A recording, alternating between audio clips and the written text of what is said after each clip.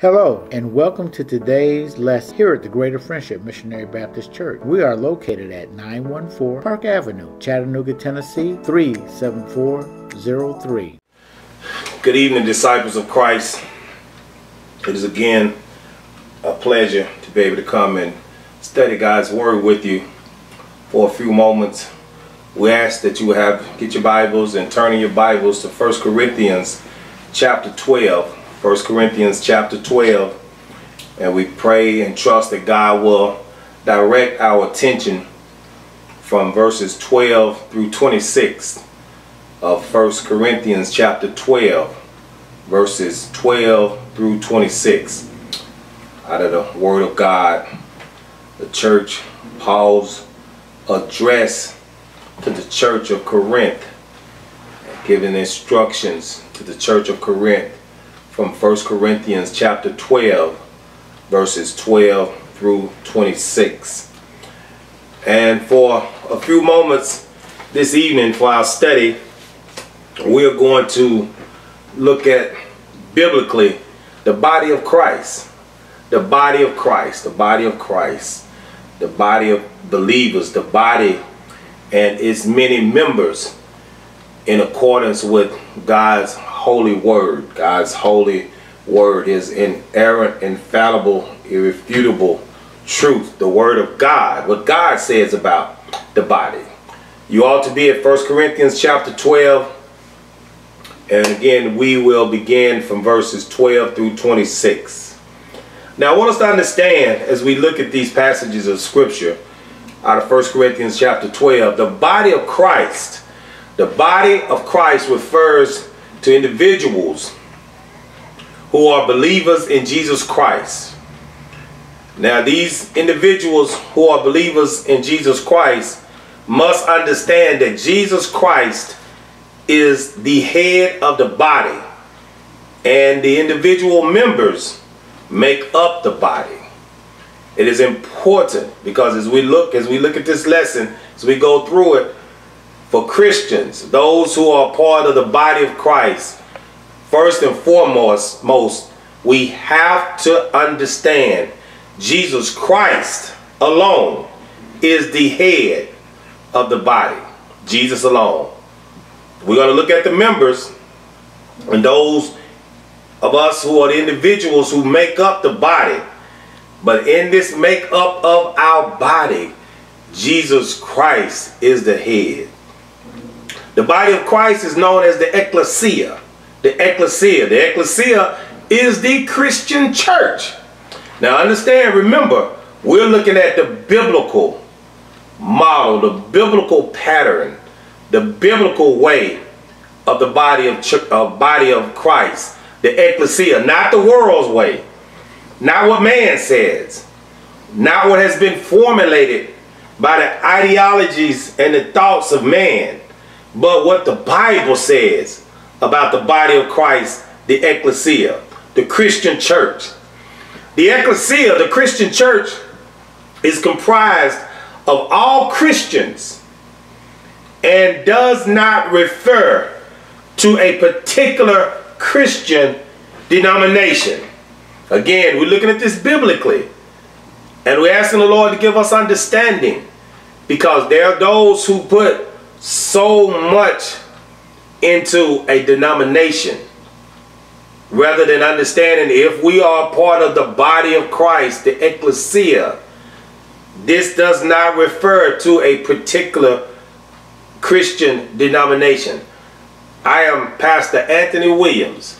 I pastor the Greater Friendship Missionary Baptist Church. But that Baptist in the church actually means nothing. I am a Christian. I'm asked quite often, what are you? And when people ask me that, my reference is, I'm a Christian. Yeah, what church, what type of church you attend? And I give them the name of the church, Greater Friendship Missionary Baptist Church. But it's not the denomination. It's the Christian. I'm a Christian, Christianity. And so don't hang your hat on a denomination. Denomination is just a religious means to denote that particular church that you attend. But just as we are well aware, just being religious will send you to hell, as well as basing your thoughts and your belief and being hung up on a denomination. That's a dangerous thing. The Christian church is not a particular Christian denomination, but rather the body or group of believers who are a body and group of believers that believe in Jesus Christ. If you believe in Jesus Christ as your Lord and Savior, if you believe that Jesus Christ gave his life, that he went to Calvary's cross, he went to the grave, to the tomb, he physically died, but he rose again from physical death, and he rose with power, all power, and now he has ascended to be back with God the Father, seated or standing on the right hand of God the Father, interceding for those of us who are believers in Jesus Christ. I don't care if you attend a Lutheran church, Episcopalian church, a Methodist church, a Baptist church, Church of God in Christ, Church of God, Presbyterian, I don't care. If those are what I just ran down, if you believe in Jesus in such a way, you are my brother and sister in Christ. A denomination has nothing to do with it. And that has caused so much schism. And this is what we're going to see when we look at in verses 12 through 26 of 1 Corinthians chapter 12. We are the ecclesia, a group of believers who believe in Jesus Christ. The attributes of the body of Christ, the ecclesia, the Christian church, are being one, being holy, which being a Catholic church. Now, not like the Catholic Church, the Roman Catholic Church. The Catholic Church, that means the universal church, the whole church. The church that's made up of black individuals, white individuals, Asian individuals, Latino individuals, whatever particular race that you are, the whole universal Catholic church. That's what that's talking about, not the Roman Catholic. The Catholic, the universal, the whole church, from different races and people from throughout the world who believe in Jesus Christ as Lord and Savior. So the attributes again, being one, being holy, being universal or the whole or the Catholic church, and lastly the apostolic church. The apostolic just simply means those men of God who have been ordained to minister the word of God. The men of God who have been ordained by the power and authority of God through his Holy Spirit to minister in the preaching of the gospel of the word of God, the logos, the word that applies to Jesus Christ. That's the apostolic church. A person having a title apostle is just a messenger. There's nothing supernatural about that. People, again, they get caught up in denominations. They get caught up in titles. What we are as part of the body of Christ, we're going to look at this, we're servants. You better understand, as being a part of the ecclesia, the Christian church, the body of Christ, we are mere servants who serve Jesus Christ. Remember, we refer back to who is the head? Jesus Christ. He is the head. We say here, greater friendship, there are no big I's. There are no little U's. And for anyone who think that they're running things, that they're in control, you're completely out of place. There's only one head in the body of Christ. That's Jesus Christ. And so we are servants that are made up of one, who are holy, the Catholic Church, the universal whole church, and the apostolic church. Those, again, men of God who have been ordained in the ministering of the word of God. The body of Christ, catch this, is not an organization. The body of Christ is a living organism. An organization is something that's from a business perspective, or that's handled from a social standpoint, or from associations. You have associations. We are the body of Christ. We are a living spiritual organism, not organization. Never refer to the body of Christ as an organization. What does someone poses a question, what does your organization believe? Well, first of all, correct them. We are a living organism. We are the body of Christ. We are not an organization. We're not a society. We're not an association. We're not a business. We're about the Father's business, which is serving God, but we do not wear the title of a business. We are the body of Christ, a spiritual living organism. For the body of Christ to serve properly, every member must, it's not optional, must do their service in a harmonious spirit of cooperation with the other members. Man, you want to know why churches have so much, I'm talking about the Christian church, so many problems. There is not an harmonious spirit of cooperation amongst those who say they're part of the body of Christ. To properly serve and to properly glorify God and edify the body, whatever gift or placement God has put you in the body of Christ, it has to be done in a harmonious way. Remember all this, because I'm gonna go through these passages of scripture, and what I'm saying now should align and make sense to you as we look from the scriptural perspective. But it has to be in harmony, beloved. Whatever we do, it cannot be with attitude. Boy, it's one of the most sickening things to see people who say they are part of the body of Christ, the ecclesia, this Christian church, this living organism, but full of attitude. And I'm talking about negative attitude. If there is an attitude to be had, it ought to be a positive attitude. One that's glorifying God, that's benefiting the body, not negative. That brings about discord. That doesn't bring harmony. That does not produce harmony amongst the other members. When harmony, and we're ready to jump into these scriptures, and I hope you have your Bibles and keep your Bibles on me for the next few moments, because we're going to go through these scriptures. When harmony is disrupted in the Christian church, reproach is brought on the body of Christ, meaning disapproval and disappointment. You know why so many people are disappointed and disapprove of coming to God's house, coming to the church? Because they sense a lack of harmony. They sense schism. They sense hatred. They sense malice. They sense division. And so what that does is bring reproach, disapproval, disappointment amongst the body of Christ. I tell you, as the body of Christ, one of the things that's so crazy, you have churches that try to outdo other churches. We're not in any competition. I said earlier, we're not a business. We're not an association. We're not an organization. We're part of the body of Christ.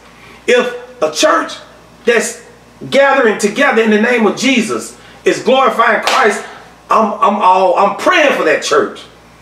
You know, my choir is not to be looked upon as my choir can outdo your choir, or as the pastor, I can outpreach your pastor. That is the most ridiculous thing. And churches are in competition. What? If we are who we say we are, we believe what we believe, Jesus Christ has given us the victory, and we didn't have to do one thing. So the victory is not of us. So what are we competing for? When he has paid the price, Jesus has paid it all. All to him we owe. And it kills me. I've heard it said here in Chattanooga, you got 5-star preachers, you got 4-star preachers, you got 3-star preachers, you got 2-star. If a preacher is preaching the gospel of Jesus Christ and glorifying Jesus, he is a man of God, ordained of God. That's the apostolic church. One preacher, that does not impress Christ. He is the word.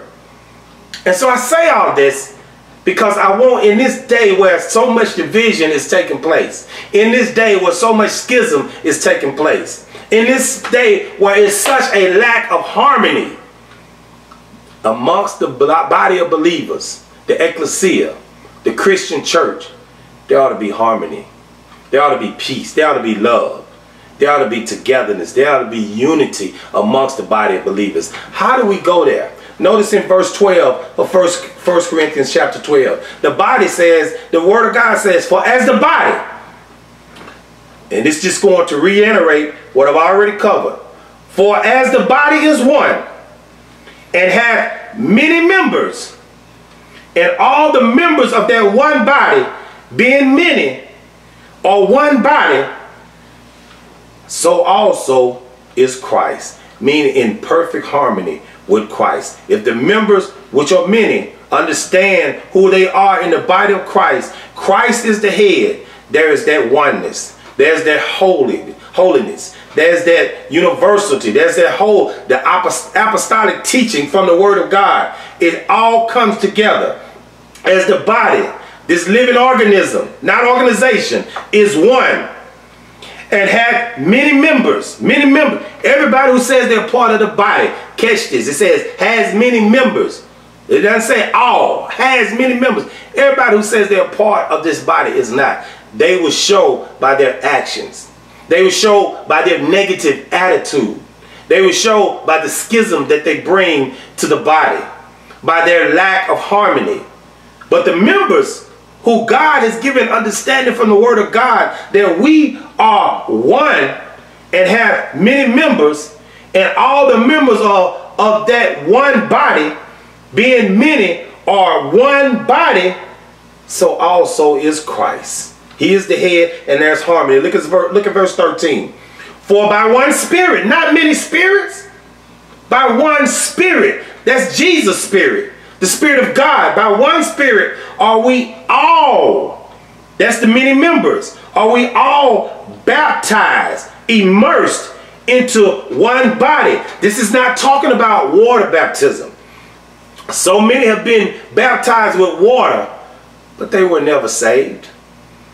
A lot of people get angry with me because I won't baptize a 1, 2, 3, 4, 5, 6, 7, 8, 9, 10, 11, 12-year-old. They have to be taught. The Bible says train up a child in the way that they should go.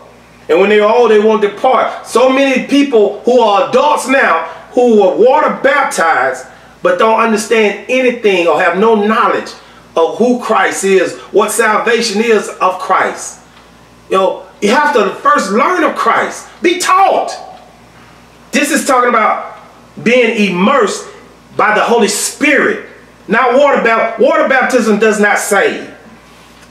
The Spirit of Christ, if one is immersed in the Spirit, that's what salvation comes. Because the Holy Spirit will convict that individual when they got the wrong attitude, when they're saying something they should not say, or acting a certain way. If the Holy Spirit, if He dwells within that member, He will do surgery on that member and bring that member back in the right, proper relationship in glorifying God and edifying the body. For by one Spirit, the Holy Spirit, the Spirit of God, are we all baptized, immersed into not two bodies, one body. Whether we be Jews, this is that Catholic Church, the whole church, Jews or Gentiles, black, white, Asian, Hispanic, Latino, it doesn't matter. If the Spirit of Christ has drawn you and brought you in, whether you be Jew or Gentile, whether you be bond or free, and have been all made to drink into one Spirit, that comes by the Holy Spirit. Whether you rich, have millions of dollars, or you're a pauper, don't have but a nickel in your pocket. The Holy Spirit, He says, the poor I will have with you always. So there are those of us who will be poor financially, but our Father is rich in heaven. The cattle on 1,000 hills belongs to the Lord. He says in John 14, in my Father's house are many mansions. And He's saying this to the body of believers. So spiritually, we're rich. physically, materialistic from the world standpoint, we might not have much. But that does not keep us from being saved. The Holy Spirit saved whom he will. The Bible says the wind listeth where it will. The Holy Spirit goes and connects and draws whom he will connect and draw. It's by the power of the Holy Spirit. Catch verse 14. For the body is not one member, but many. That's talking about the ecclesia. So how does a person think it's all about them? The body is not one member. As the pastor of Greater Friendship, I know it's not about me. Greater Friendship is going on 132 years. I'm not 132 years old. So it's no way I can think that Greater Friendship revolves around Anthony Williams. I'm just a servant. God has had me here over 5 years now, not 132 years. So it cannot be about me. I'm just grateful to serve in the capacity that the Lord will have me to serve in. That's the mindset that the members of the body think. We're just grateful to be servants in whatever capacity that God will have us to serve. Look, he says, for the body is not one member, but many. I tell my church all the time, I need my deacons. I need my ushers. I need my music ministry. I need my finance ministry. I need my youth ministry. I need the mother's ministry. I need the different ones in the different capacities that they serve in. You'll need it in this house. We're going to look at this scripturally. That's why I said keep your Bibles on me. Keep your word. Keep the word on. Let's look at this from a scriptural standpoint, not from man's standpoint, not from man's ideology or man's thoughts. Let's see what the word of God says. Again, verse 14 says, for the body is not one member, but many. Verse 15, if the foot shall say, because I am not the hand, I am not of the body, is it therefore not of the body? Now you look at your hand and feet. If your foot says that because your foot is not the hand, then your foot is not a part of your body. That makes absolutely, positively no sense. If your foot is a part of your body, your hand is a part of your body, those are members of your body that makes up your body. So your foot is just as important as the hand. Serve in a different capacity, does a different function, but it's important. I mean, it's just we say all the time here at Greater Friendship, you got to be thinkers and rememberers. Think what the script, this is posing a question. If the foot shall say, because I am not the hand, I am not of the body, is it therefore not of the body? Making you think. Look at verse 16. If the ear shall say, because I am not the eye, I am not of the body, is it therefore not of the body? Think. Body of Christ. Think. Ecclesia. Think. Christians. Think. Living organism. What part does God have you? We're getting ready to see that. Where does he set you? And whatever area, whatever part of the body he set you in, serve to the glory of God. And serve to edify the body. And know that it's not about you. It's not about me. Christ Jesus is the head. Notice. Verse 17. If the whole body were an eye. It's making us think, saints. If the whole body were an eye, where were the hearing? If the whole were hearing, where were the smelling? Your body, just one big eye, then you can't hear. One big ear, then you can't smell. There's a necessity for every part of the body. Notice, I love the word of God. Look at verse 18. But now, talking about the body, ecclesia, in this divisive world, in this world full of schism, in this world full of lack of harmony. But now, I'm talking to the body of believers. I'm talking to the ecclesia. I'm talking to the Christian church. But now, have God, do you believe in God? I'm talking about the God of the Bible. I'm talking about the God of the Bible. I'm talking about the God of the children of Israel, who delivered the children of Israel from the hand of Pharaoh, who sent Moses, the man of God, to lead them to the promised land. And after Moses could only go so far because he had struck the rock, Joshua took them on. The man of God, Joshua, took them on into the promised land. And Jesus Christ, that's the physical promised land. And Jesus Christ himself descended to take his body of believers over to the promised land in glory. It's all of Christ. Look what it says. But now hath God set, that little three-letter word, S-E-T, God placed the members, every one of them, in the body, catch this, as it had pleased him. God did it. You know, if God, and God knows what he does, what he's doing. He places the ear where the ear is supposed to be. He places the nose where the nose is supposed to be. He places the mouth where the mouth is supposed to be. He said it as it pleased him. And then so many people get mad at this person. And I love to see, I tell my church, I don't get upset when the body is not doing. When the body is doing, and to the glory of God, and that's specific. When the body is doing to the glory of God and edifying the body, I'm not going to micromanage you. Go for it. What gets me disturbed is when you say you're part of the body and you don't do.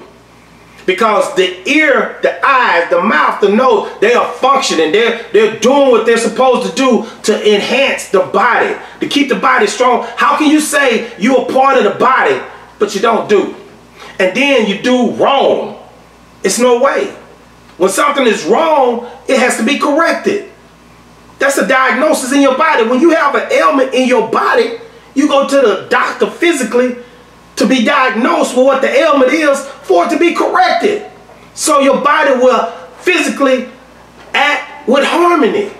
And the same thing is applicable to the spiritual body. When something is out of norm, it has to be corrected. And the body has to have discipline. People can't just do what they want to do. It has to be done the way the Lord please. How the Lord has said. And that is according to the apostolic church, the ministry of the word of God. It's done through that way. Remember, 4 things. 1, the body is holy. The body is Catholic, which is universal. Whole, the body is. And apostolic, which is the ministry of the word of God by the man of God to enhance and nurture and strengthen the body of God. Jesus says to Peter, lovest thou me? Feed my sheep. Peter, lovest thou me? Feed my sheep. Peter, lovest thou me? Feed my lambs. That's the small as well as the big. The body, as God has pleased, as it has pleased him, he has set every member, every one of them in the body. God did it. I tell my church all the time, it's not an arrogant statement. I've been here it's over 5 years. And I know church protocol, take a vote, this and that, blah. But I'm not here at Greater Friendship off a vote. I'm here because the Lord set me here 5 years ago as it pleased him. When you understand that it's the Lord who does it. That's why people get all bent out of shape, because they do what pleases them. But ask, what is it that the Lord has done that pleases the Lord? And to begin, verse 18, and I'm finished. I wanted to drive that point home because the rest is it centers around and is explanatory. It says, but now hath God set the members, every one of them, in the body as it had pleased him. Him, God. Verse 19. And if they were all one member, well, where were the body? Again, the word of God is making us think. Verse 20. But now, here we go now, present. But now are they many members, yet but one body. Many members, yet but one body, operating under the authority of Jesus Christ. Whether you be a preacher, you preach under the authority of Jesus Christ. A deacon, you serve under the authority of Jesus Christ. Ushers, you serve under the authority of Jesus Christ. Music ministry, you minister in music under the authority of Jesus Christ, not the authority of yourself. Because going back over there, the body is not one member, but many. And here again it says, but now, verse 20, are they many members, yet but one body in harmony? Verse 21, and the eye, catch this, cannot say unto the hand, I have no need of thee. Nor again the head to the feet, I have no need of you. Every part of the body, there's a necessity. Catch these last few verses. Nay, verse 22, much more, those members of the body which seem to be more feeble or weak are necessary. I don't care how small of a part that member appears to play or serve in, they are necessary. The smallest, whatever servitude a person does in the body, and it might not be noticed by many, that part of the body is just as important. The ushers are just as important as the deacons. The music ministry is just as important as the youth ministry. There are no big I's, no little U's. Every part of the body, there is a necessity as far as the harmony within the body, the ecclesia, the Christian church. Verse 22 again, nay, much more those members of the body which appear to be more weak and feeble, thank God, are necessary. Here in Greater Friendship, whatever capacity you serve in, you are needed. You're necessary. You are important. I don't care from what perspective the world say, oh, that's a small part. You are necessary and just as important. Look at verse 23. And those members of the body which we think to be less honorable, upon these we bestow more abundant honor. We honor individuals here at Greater Friendship. And you hear people say, oh, Pastor, no. It's honorable to honor those who diligently serve within the body to glorify God and to enhance the body. We had a beautiful graduation celebration this past Sunday. And I'm going to mention it to the church. I'm going to say it today. So the Valerie Poindexter did an excellent job. And it was necessary. And I thank God for her servitude and what she brought as far as the college ministry. It's very important. Only one time a year that is recognized out of 365 days. But just that one time was necessary. And it was done so adequately to the glory of God. Those members of the body which we think to be less honorable, verse 23 says, upon these we bestow more abundant honor, and our uncomely parts, those parts that seem to be unpresentable, our uncomely parts have more abundant comeliness. Mean they're modest, but they are beautiful. They're beautiful. Every part of the body of Christ, whatever area you serve in, and you serving with all your heart, with all your mind, with all your soul, with all your energy, is beautiful. I don't care who says it's not important. Yes, you are. Yes, you are. In verse 24, 25, 26, check this out. For our comely parts, our presentable parts, have no need. That's those people who want recognition. That's those who want to stand out. That's those who want to be looked upon. They do things to be acknowledged. Notice the Bible says, our comely parts have no need. Simply put, there's one phrase in there, they have no need. They're not necessary. Because it's all about them. If anybody makes anything about them, they're not that important. You're impotent. Not important. You're impotent. You have no power. Notice what he says. For our comely parts have no need, but God, verse 24, have tempered or composed the body together. God did that. Placed together, having given more abundant honor to the part which lacked. Oh, I love the word of God. That's why I tell you, keep your Bibles on. That seems insignificant, that person that seems insignificant, you're very significant in God's house. God, the Bible says Jesus was hung around the base, the lowly servants.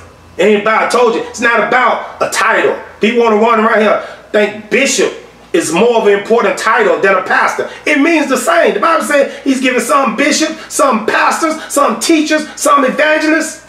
And the church world has gone crazy thinking that, oh, that's Bishop such and such. Guess who's the bishop of Greater Friendship? Pastor Anthony Williams. Because bishop and pastor is the same thing, servant.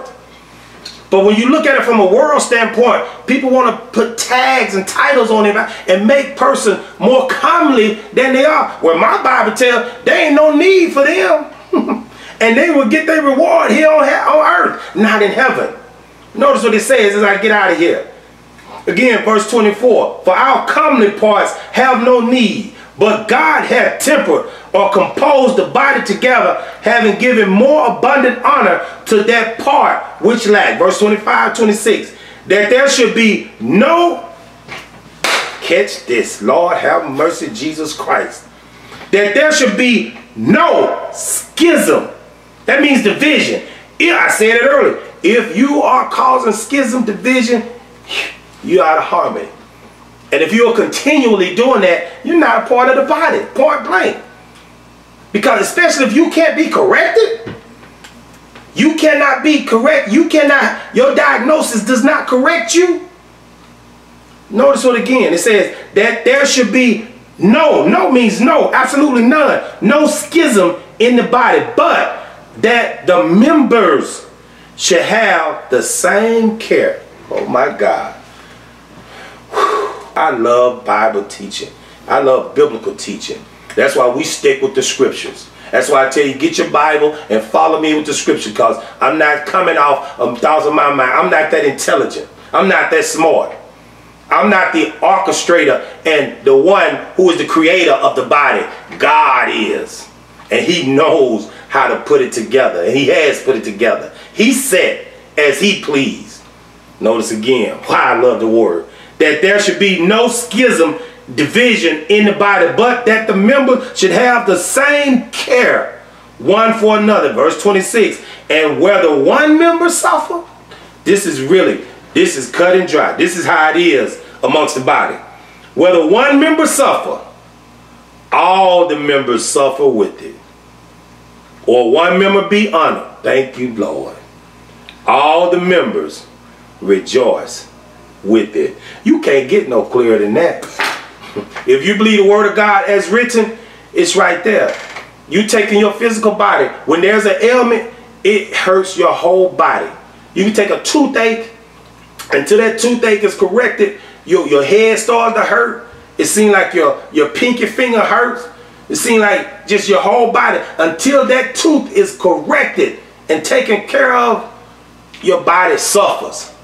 But then once that is capped off or whatever's done, need to be taken out or whatever, and you got harmony within that body, the whole body rejoices. And that's how the body of Christ is. If there's a toothache in the body and God removed that toothache out of the body, rather than whine and complain, better be grateful when God gives pleasure and harmony and peace and joy within that body. I rejoice with the body of Christ. I thank God to be a part of the ecclesia, the Christian church, the church of Jesus Christ. Jesus Christ is head.